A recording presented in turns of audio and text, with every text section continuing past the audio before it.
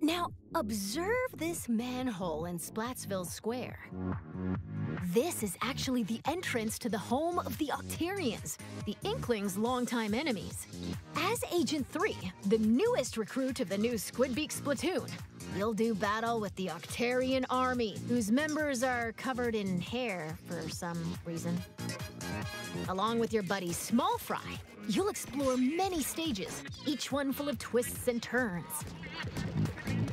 Oh, I almost forgot. Story mode is perfect for getting familiar with inking turf and using weapons, so newer players might want to try it out. Well, we've come this far. What awaits the Inklings and Octolings in the end? We hope you can witness the epic finale of this Splattastic saga.